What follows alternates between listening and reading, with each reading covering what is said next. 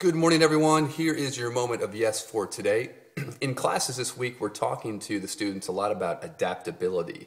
And as an athlete, as a performer, or even as a person, what is it about you that makes you adaptable to situations? What is it that allows you to improvise?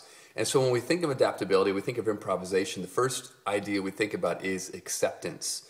You can't adapt or improvise unless you actually accept that what is happening right now, the circumstances are reality. And once you actually accept those, instead of being in denial or making excuses or blaming others, if you're in that mindset, you can't move to adapting and improvising. You're still stuck in wanting things to be different. That acceptance that comes with going, okay, this is what's happening right now. How do I adapt to respond as best I can?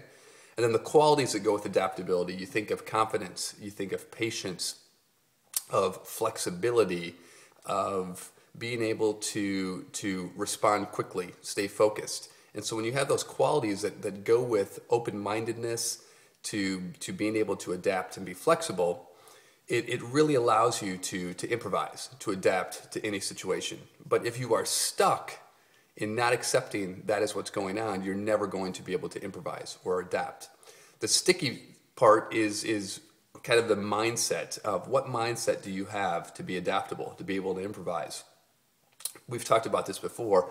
If you have a victim mindset, you're stuck in complaining, blaming, or making excuses. That is the victim mindset. If your thought goes to victim mindset. If you go to the victor mindset, your mindset is acceptance. This is what's happening.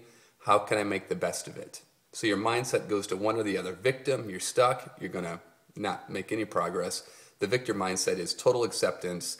Well, how can I make the best of this? Which is your acceptance, your adaptability, your improvisational mindset. So as you go throughout your day today or your week, when you notice yourself coming up against a circumstance that is kind of throwing you off a little bit or not what you expected, notice your mindset, where do you go, and then acceptance of this is what it is, and then moving to how can I make the best of this situation? How can I adapt?